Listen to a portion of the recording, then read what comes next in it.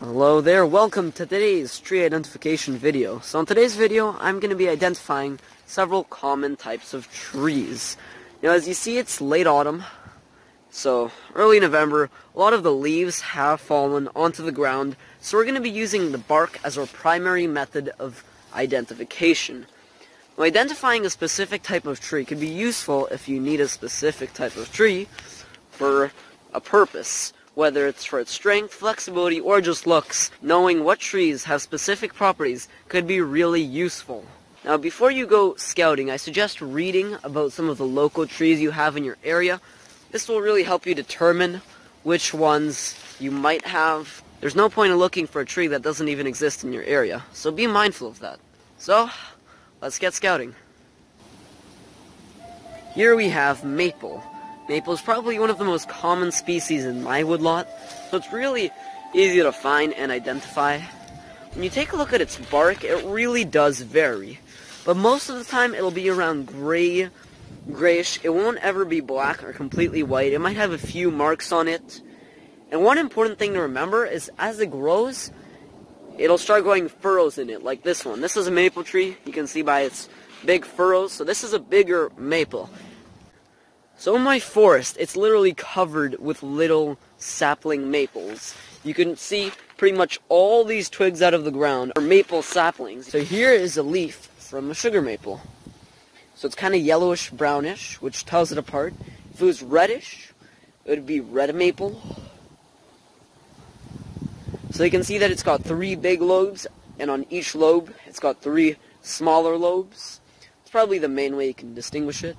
Now, if you see a leaf that looks like a maple, but it's a bit different in form, it's most likely another species of maple. So here is sugar maple. If you see anything that looks different, if you see anything that has a different form, most likely it's a different species of maple. The maple tree is probably one of my favorite trees, and that's because you can make maple syrup with it. Yep, that's right, you heard me. Maple syrup. Now, not out of a sapling, but once you find a bigger tree like this will definitely get you some maple syrup. During the springtime, drill 1 hole inside and grab a peg, put it in, and there you go. You've got syrup dripping out, you could collect it, and the best thing is though, you don't have to boil the syrup. You can just eat it straight from the tree. Now, it can be contaminated by some bacteria, and it obviously won't be as high in sugar content as if you were to boil it, but it still tastes really good as a quick snack. Here we have a beech tree. When it is young, its bark will appear grayish/white, and it's going to be smooth. And most trees, when they grow older, they start to gain furrows. Beech trees, however, they remain smooth during their entire lives. So no matter how big they'll get, they'll always have a smooth bark.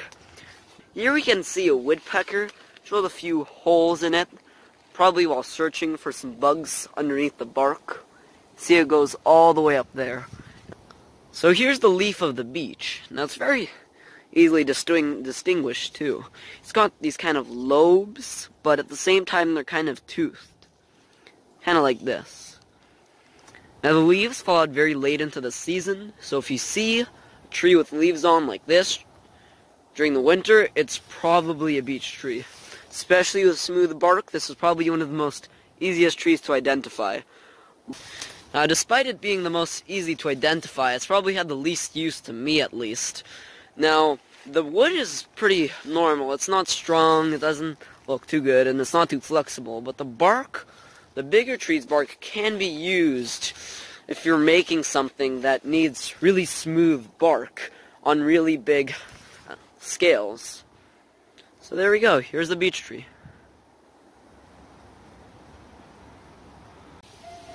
So here we have an oak tree. Now, an oak tree does have fairly easily distinguished bark. It's gray, but the main thing that sets it apart from others is that it's got these furrows like this, brown type of furrows that open up like this. The older bark does start having bigger furrows like this. This is not an oak tree, this is a maple tree. Now this tree has its leaves on, and interestingly enough, they're still green. Now, I believe this is because it's either a new tree, it started blossoming later in the season, or it came close to dying, so it was barely living, so then it had to start producing green leaves to continue its life. So maybe it was attacked by fungus, maybe its soil was clogged. Something clearly went wrong with this tree. Now, since the leaves are on, I could show you them. The leaves are pretty much have three big lobes on both sides, very easily distinguished. Now, oak trees do have acorns, and guess who loves acorns? Not humans, because they are poisonous. I mean, you can treat them with a special process to make them edible to humans, but that's not the main reason why. Mainly deer and squirrels. Deer and squirrels both love acorn. In fact, it's probably their most favorite foods. At least I know that's for deer. So hunters, you need to know where the big oak trees are, because where the big oaks will be where the deer will be.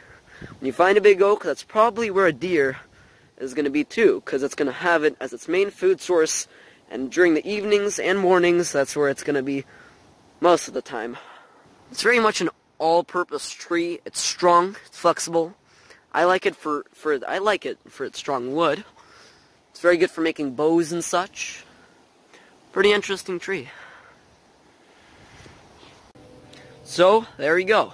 If you guys have any tips or advice, feel free to leave them down below.